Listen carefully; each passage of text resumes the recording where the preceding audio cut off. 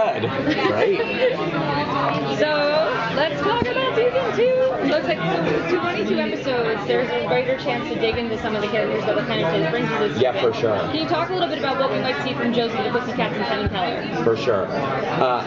You know, one of the Kevin first season, he was a really supportive friend. He always was cracking jokes, and he was a little bit, and he did have that subplot with Joaquin. Yeah. But because Joaquin was sort of a double agent, you really didn't get into a deep romance with him.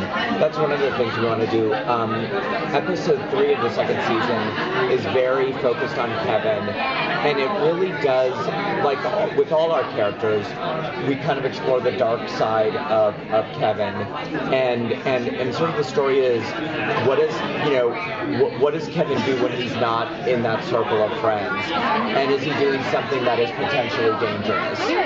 We were just talking about you, so we get to explore that a little bit. Casey actually, we all flew down yesterday, but Casey actually had to stay to film episode 3 because he's got so much of it. And Josie, listen, Ashley is a star. She's a star. And you know, because season 1 was focused on Jason Blossom and the murder, the Pussycats weren't that connected to Jason. Also, a lot of, because Josie's such a driven character and she knows what she wants, which is music, it was like, oh my god, how can we tell music stories when we're trying to do this murder mystery? Now we have the room to do it. We're also gonna do something a little bit different, which is we're gonna weave Josie into the fabric of the show more. So for instance, and I don't think anyone's talking about it, but I think the okay that we can talk about it, which is that Josie's gonna be a river vixen. Yeah. We just want her to be more of the gang. Yeah. That I would say, if I had one big regret from season 1, is that we didn't get to explore those secondary characters like Josie and Kevin.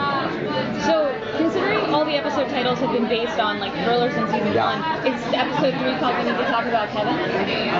Oh, that's a really, that is a title that is absolutely a title that we called it, what is it? Watcher in the Woods.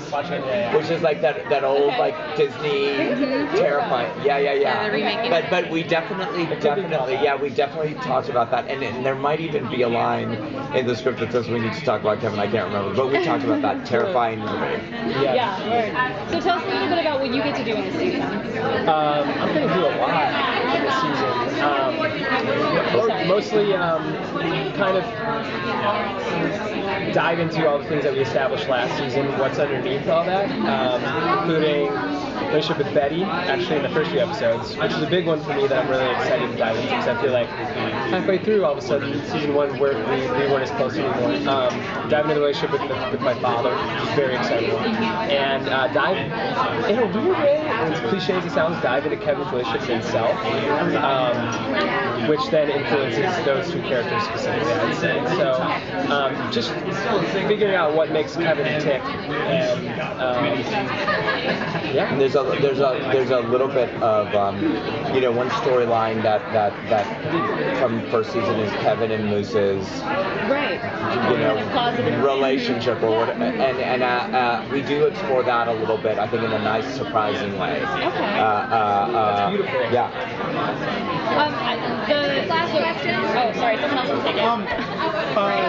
Now that Jughead seemingly Southside Serpent, are we going to see more of Joaquin?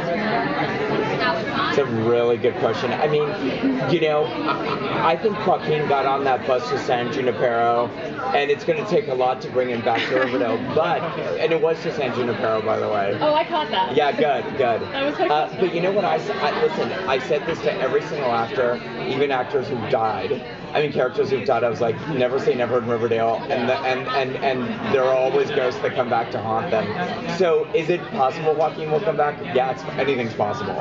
It is kind of a beautiful button on that love, weird love that we had to kind of watch him go in the bus, and if he does come back, totally cool. But there is something kind of like people about watching teenagers move on, get it out, and be like, oh, okay, like learning. The other thing is, like, I mean, things have changed since I was a teenager, but like, you didn't date someone and then be like, we're gonna get married. Like you're like. you did kind of go on dates, and then it was, you know, it wasn't the one, and then you had other dates, and so we always want to do that as well. Okay, thank you guys. Thank you guys.